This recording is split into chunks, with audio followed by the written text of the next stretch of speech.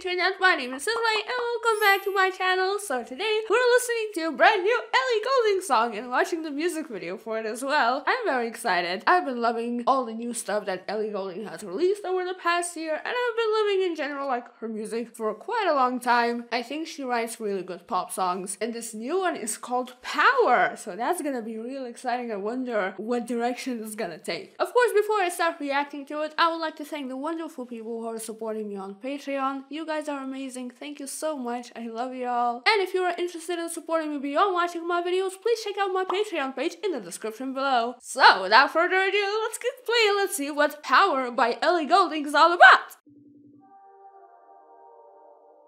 Oh, that is dreamy. Oh. Ah. I love how dark this sounds. Ooh. Oh. I love this. Oh. I love the... Wow. I love the lyrics. Oh, I love this chorus. I love how the chorus is just like such a big sounding and almost celebratory and powerful mood, and oh, and everything else is more gritty.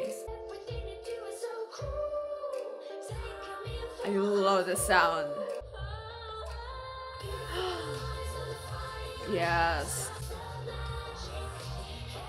I adore this. Yes. That looks so cool.